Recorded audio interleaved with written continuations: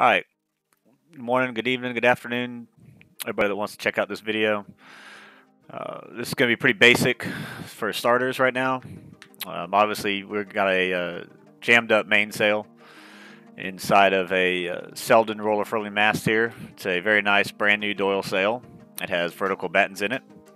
And what's happened here is we've basically had a slight user error with the roller furling drum mechanism, the continuous line roller furling drum mechanism at the bottom.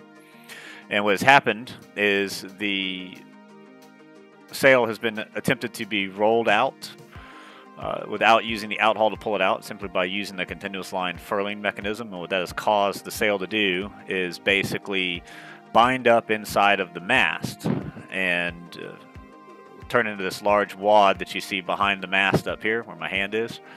And what we're going to do is fix that by re-rolling the sail up into the mast using the furling mechanism, which is what Jeff's getting ready to do back there. And there's going to be a little bit of onboard audio here that y'all can listen to, and there'll be a couple of voiceovers. The right way. Yep, keep on rolling that. You're going to have to pull real hard.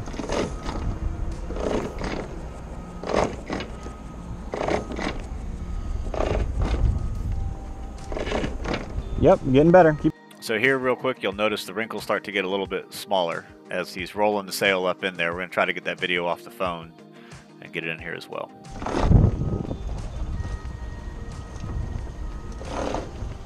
There you go, getting better. Perfect, making progress. See how the wrinkles are now going away. Sail's going into the mast cavity. Perfect. All right, go ahead and try to roll the sail out with the outhaul now. So we're switching back over to the outhaul here. And then we'll be able to roll the sail out without it bunching up in the mast in a perfect world here. Here comes the sail, rolling out the mast. So what you're going to notice here is when we get to the third batten at the top, it's going to get hung up. Notice how loose the leech of the sail is. That's because the boom height is adjusted a little bit too high here. We fixed that after this video. But it's very common for battens in roller furling mainsails to get hung up in the mast. And when that happens, you just got to roll it in and out a little bit, which is what Jeff is getting ready to do here. Roll it in and out, and you'll notice the batten pops free up at the top, and then the sail will roll itself all the way the rest of the way back out. Go more on the outhaul out now.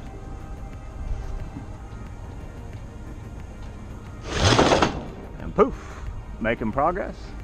So here you'll notice the sail is basically 90% of the way out. Pretty much anytime we run into one of these problems with a mainsail that's kind of stuck inside of the mast, when we roll it out the first time or two, it takes a little bit of extra work. In this video, you'll notice that we're actually downwind.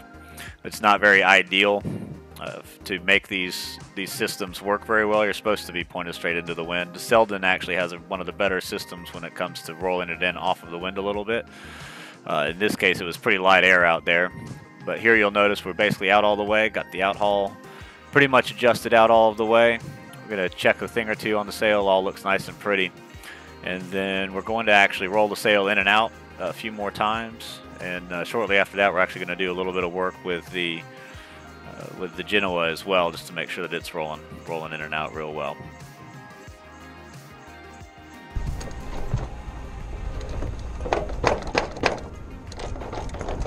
Alrighty. All right, let's go ahead and roll it back up. He's going to ease the outhaul out here. Nothing to it. And start rolling the sail up into the mast.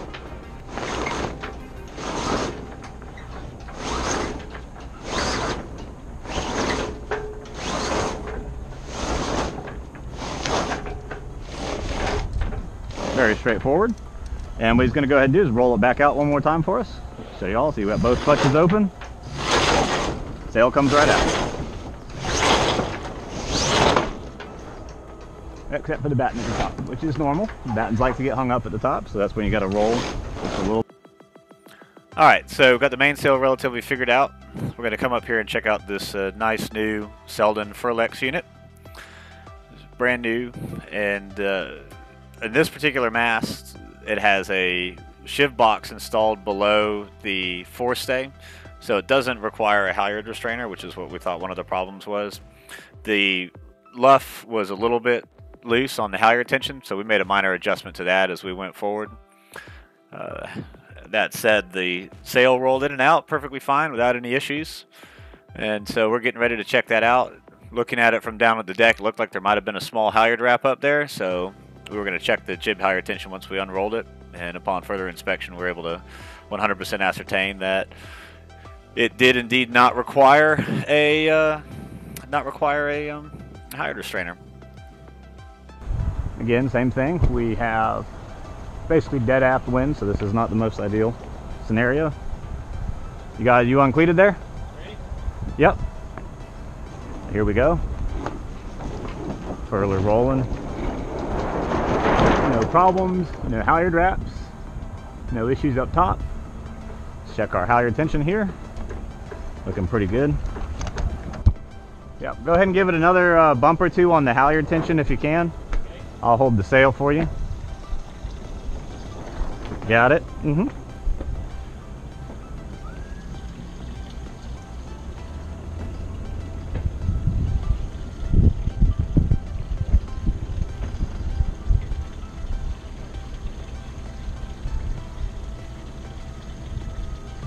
You have to take it all apart. Nothing's going to be easy, is it? Gonna get a little more halyard tension since the sail's stretched and halyards are stretched a little here. Yeah, one more bump.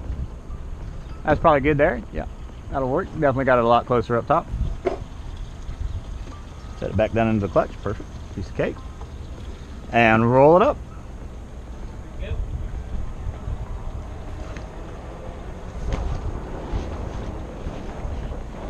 Doing all this all by hand. The only thing we're using winches for